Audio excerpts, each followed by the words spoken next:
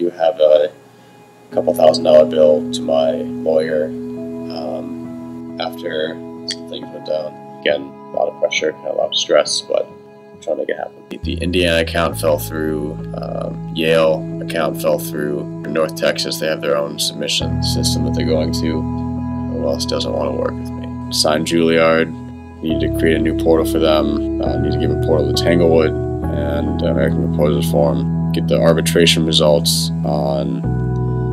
by Wednesday.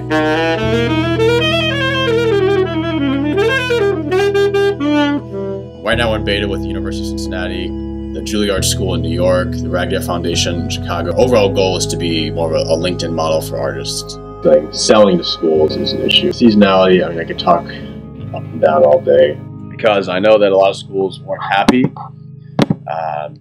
because we haven't had this release out. There were delays. Yeah, I guess what I'm doing now is I have to meet Crow next week, make meetings, plan meetings, make sure this release date happens. I'd be lucky to close one account, and this account would be worth $4,000 in 6 months. It's just not worth it anymore. To be honest, I don't see my life past ArtsApp. If you're a business person, learn how to fucking code. How are you doing? What's happening?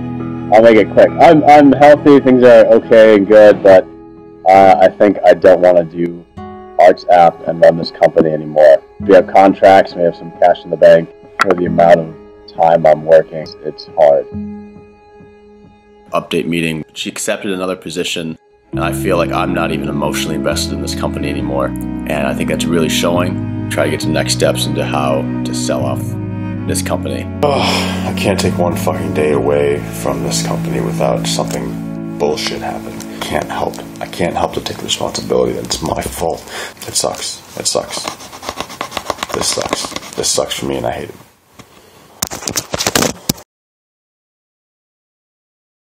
My name's Dajan, and I'm the president of ArtsApp Audition Software. We are competitors. I'm looking to move on to the next thing.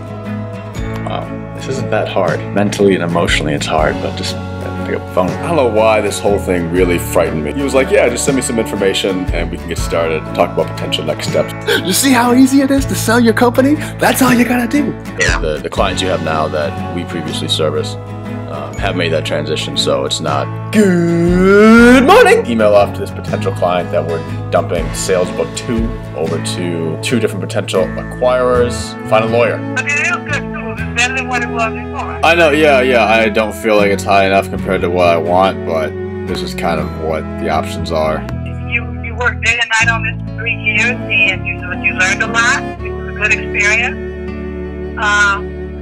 But it's a big loss. In terms of the human experience, it's a winner.